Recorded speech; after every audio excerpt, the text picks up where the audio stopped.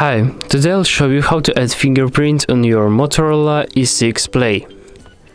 So first of all, let's go to the settings, then security and location, fingerprint, next, let's choose pattern,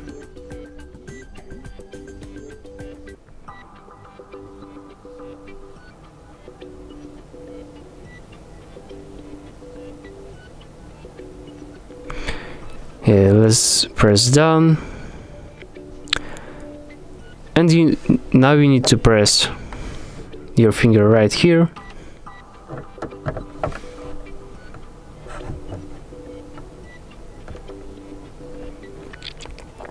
as you can see we need to lift our fingers at different positions, so this reader can read our different parts of our finger. So let's press done,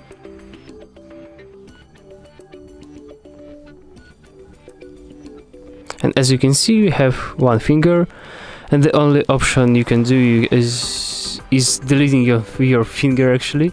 So if you want to delete your finger, I mean fingerprint of course, not your finger, you just need to tap on this icon and press yes, remove. That's all. Thanks for watching, press like, subscribe to our channel, and see you next time.